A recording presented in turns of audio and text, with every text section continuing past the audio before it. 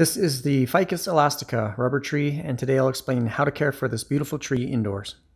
So I do have three varieties in my collection. Probably the most popular one right now on the market is the Ficus Elastica Burgundy. This one is just the regular kind of just solid green, a little bit lighter than the burgundy. And this one I received as a cutting from a plant friend on a local plant page. And I'm rooting it in water right now, so it's getting, or it has one kind of larger root.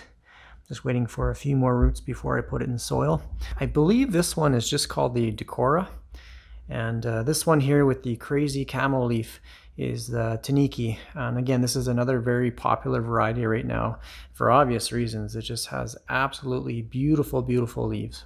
And this one I bought, it was about half this size, probably about a year ago. And it's been doing extremely well. It's been putting out new growth.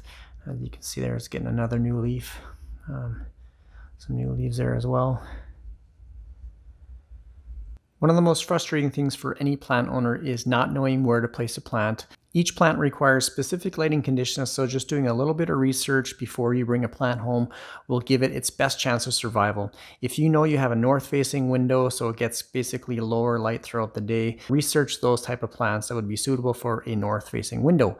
This window right here is a south-facing window, so plants that require low light will not do good in high light or bright full sun. It will kind of fade the leaves. It can give some leaf burn and leaf scorch. So just knowing where to place a plant before you bring it home and what type of windows you have in your house will give it its best chance of survival. So there's a couple different tools on the market that can help you determine whether the light in your room is sufficient enough for a plant. First one being is this little three-way meter. It determines moisture, light, and pH levels in soil. When you have it to the light setting, it uses this little sensor in the front to show you in what's called foot candle measurements the lights that you're getting in the room. There's a little card that comes with the meter as well, and as you can see right there, ficus trees require between 100 and 1,000 foot candles for its light requirements. Another very useful tool is downloading a light metering app on your smartphone. It uses your camera senses to calculate the foot candle measurements of light in any room. In my experience, these are probably higher light requirement plants but can tolerate some medium light situations. Just make sure whichever area you choose that gets plenty of bright indirect light, and maybe even a little morning or late afternoon direct sunlight should be okay. An east or west facing window should be fine. If it is near a south facing window like this one, place it about 5 to 6 feet back. Once you figure out where to place this plant, the rest is pretty much easy. In regards to watering, only water when the top 1 to 2 inches of soil is dry, and then I'll give it a thorough watering. But with that being said, I will not let these go dry for very long. They don't tolerate extremely dry soil for very long, and they also don't tolerate sitting in wet or damp soil. So I might keep an eye on these a little bit closer than some of my other plants, and once I notice it's dry, I'll give it a good thorough watering. The soil that I use for all my Ficus elasticas is just Miracle-Gro's African Violet and Tropical Plant Mix. It is a good draining soil. I do add a little bit extra perlite there as well for added drainage, but overall I've had pretty good success with this soil so far.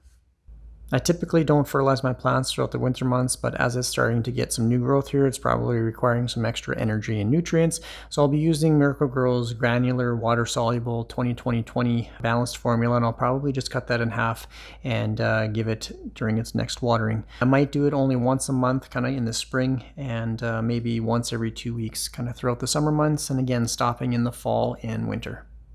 I've never really had any major pest problems with this plant, but I did notice a couple times just some small webs in between some of the leaves. I basically just kind of hosed it off and haven't had a problem since.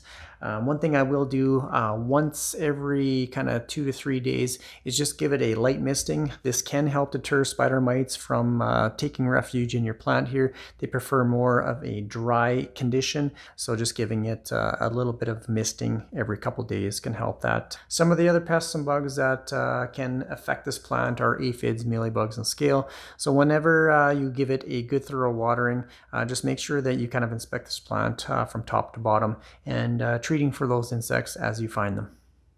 Regular house humidity and temperature is good for these plants. They don't need a super high humid environment or anything like that. Kind of one of the myths out there with misting is that people will say it'll provide extra humidity for this plant.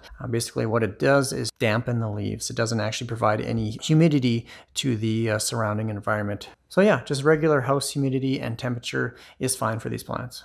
So that's pretty much it for all the care requirements for this beautiful plant. Like I said, I have 3 different varieties here, but there is also a number of other varieties out there, and chances are if you are a plant person or a plant owner, you already have one of these. So hopefully this video has helped you out. I may do another kind of light requirement video down the road, so if that interests you, please leave that in the comment section letting me know whether you're interested in anything like that or not. Otherwise, that's pretty much it for this video. Hopefully you liked it. Please leave some comments. Otherwise, thanks again for watching. Bye.